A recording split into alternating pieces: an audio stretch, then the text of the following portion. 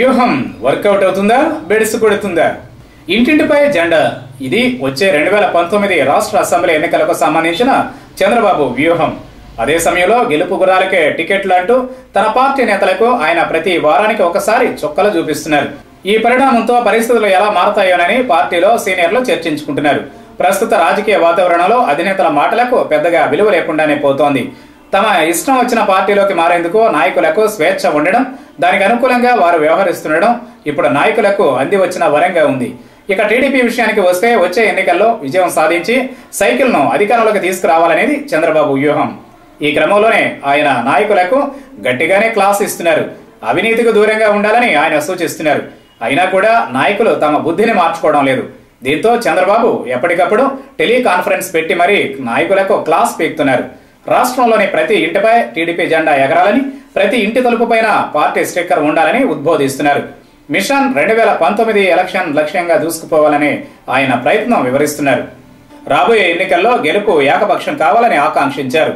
గెలిచే అభ్యర్థులకే సీట్లు ఇస్తామని ప్రకటించారు. మిగిలిన వారిని వేరే విధంగా ఉపయోగించుకుంటామని తెలిపారు.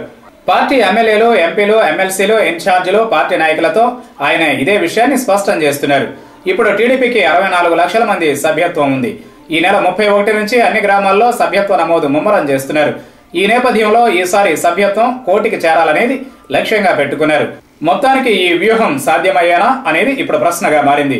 ఎన్నికలు ఏకపక్షంగా మారాలని చంద్రబాబు కోరుకోవడం తప్పు కాదు, కానీ రాష్ట్రంలో మిగిలిన పక్షాలు కూడా ఉన్నాయి కదా, వాటి పరిస్థితి ఏంటి?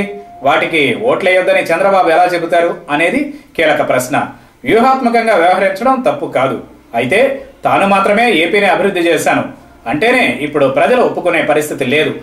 ఈ విషయం తెలిసి కూడా చంద్రబాబు ఇప్పుడు ఎన్నికల వ్యూహం అంటూ అధికారులు, సిబ్బందిని తనకు అనుకూలంగా తిప్పుకునేందుకు ప్రయత్నించడం వివాదానికి దారి తీస్తుండడం గమనార్హం. ఇక ఇప్పటికే చేయించుకున్న పలు సర్వేలను బట్టి చూస్తే ఏపీలో పలువురు సిట్టింగ్ ఎమ్మెల్యేల మీద తీవ్రమైన వ్యతిరేకత ఉన్నట్లు స్పష్టమవుతోంది. ఇక చంద్రబాబు సైతం వచ్చే ఎన్నికల్లో తాను అధికారంలోకి రావాలంటే 40 నుంచి 50 మంది సిట్టింగ్ ఎమ్మెల్యేలను మార్చాలని ఇప్పటికే ప్రాథమికంగా నిర్ణయించుకున్నట్లు తెలుస్తోంది.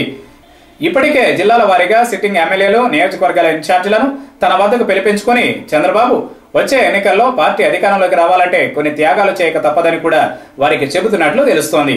సీట్లు రాని వారు సైతం సహకరించాలని, పార్టీ అధికారంలోకి వచ్చాక మంచి ప్రయారిటీ ఉంటుందని వారికి చెబుతున్నట్లు తెలుస్తోంది.